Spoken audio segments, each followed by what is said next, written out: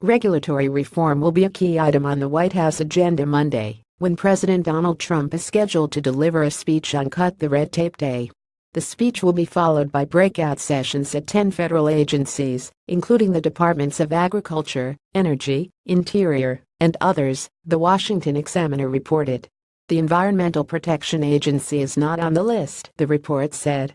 Trump has directed federal agencies to lower the overall cost of their regulations during fiscal 2018, the Washington Times reported. Specific dollar figures were not available. But Neelmi Rao, administrator of the White House Office of Information and Regulatory Affairs, told the Times that new rules enacted by the Trump administration have so far saved U.S. businesses some $300 million in annualized costs. By contrast, Rao said the Obama administration saddled businesses with $80 billion in costs over 8 years.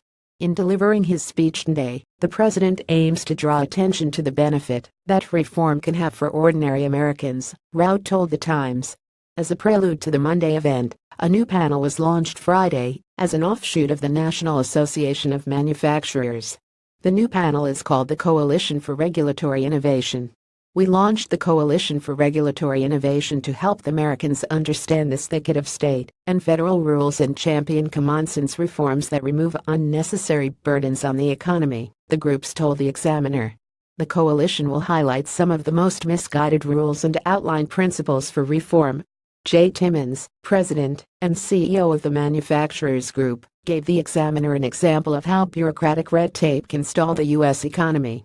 Case in point, the approval process to build an export terminal for liquefied natural gas in Oregon has stretched more than a decade, with no clear end in sight, he said.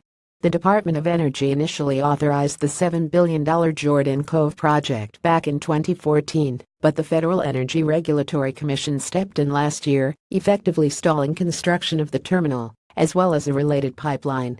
Trump has made regulatory reform a priority since taking office in January, the Times noted, calling for 2 regulations to be eliminated for every new one implemented.